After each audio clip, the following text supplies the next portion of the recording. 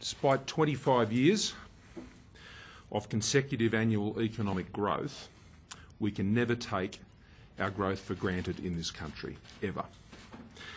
This is the growth that supports our jobs, our incomes, our wages, the number of hours we can work, the sales our businesses can achieve, and in turn, the revenue that is needed to support our schools and our hospitals, to support Medicare, our pensions and our social safety net.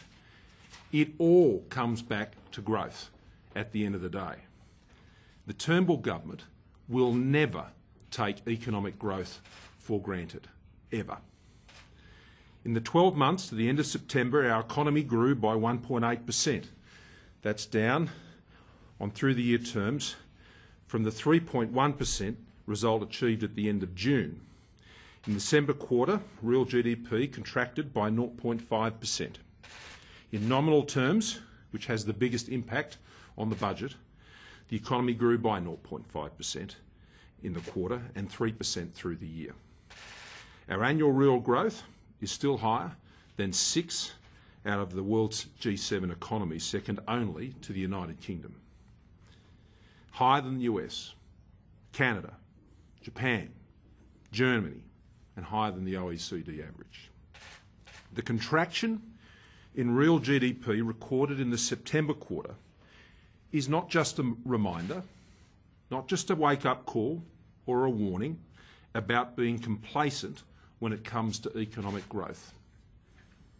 It is a demand to support economic policies that drive the investment needed to support job security, the hours and wages that hard-working Australians need to deal with rising costs of living, especially on electricity costs, and that businesses need to survive in a tough and competitive environment.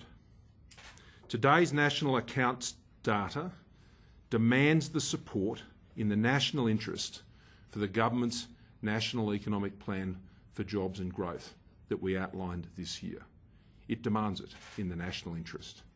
In the past, when we started the 25 years of consecutive economic growth, the Hawke-Keating government had the support of the coalition in that parliament as they moved through important reforms which helped set up 25 years of prosperity in this country. That work was continued and accelerated and improved upon by the Howard Costello government. Today, the Turnbull government remains committed to those same principles that drove both of those governments, and we're looking for partners in this parliament who want to go on that journey with us so we can set up